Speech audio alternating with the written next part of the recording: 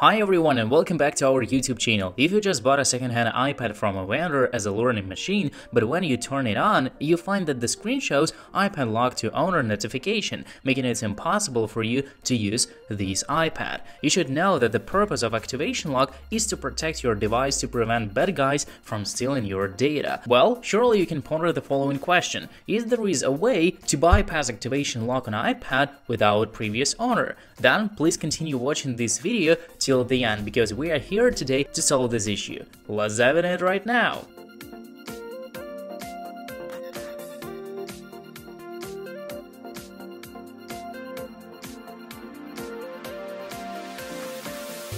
For the first method, if you can't see the previous owner directly but you can get in touch with them through the vendor or some other means, you can actually ask him or her to unlock your iPad remotely. For that, just go to iCloud.com official website and log into your iCloud account. Then go to Find My Device option, where all devices will be displayed. Click on the iPad you wish to unlock, and here you will find an option to delete the device from the list, and then click on it. Next, your iPad activation lock will be deleted automatically. Or you can also click on Find My app right on your iPhone and actually repeat the same steps as were discussed above. Just follow the prompts on your phone, select the iPad you want to remove, and you can promptly delete the activation lock from your iPad. However, when using this solution, your iPad needs to be online simultaneously. And the most annoying thing is the following: if you buy an iPad from a vendor, it's almost impossible to contact the previous owner. Well, as for the second tip, we would like to introduce you how to bypass iCloud activation lock on the iPad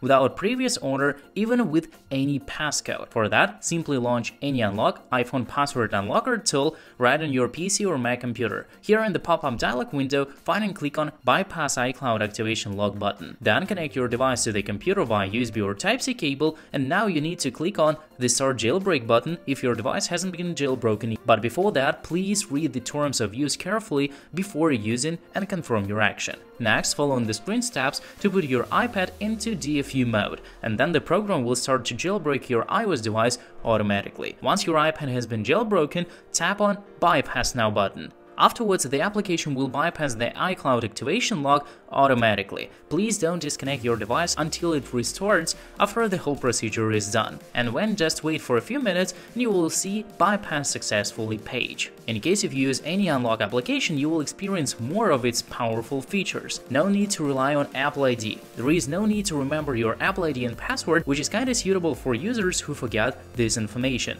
Comprehensive. AnyUnlock also allows you to unlock iPhone and iPad screen passcode, bypass MTM, unlock Apple ID, and unlock other iPhone and iPad passwords quickly and effectively.